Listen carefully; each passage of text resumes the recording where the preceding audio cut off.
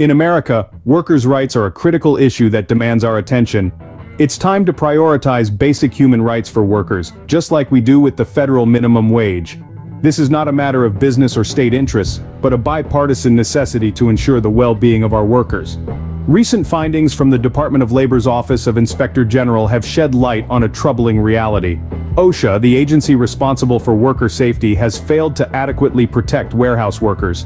The lack of effective protocols for addressing worker safety complaints is deeply concerning.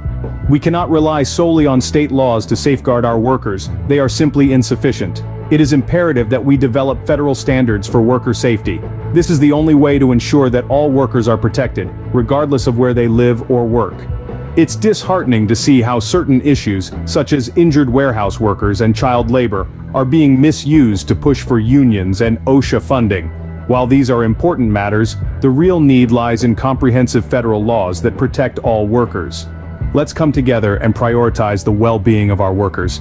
It's time to establish federal standards for worker safety and ensure that every worker in America is treated with dignity and respect.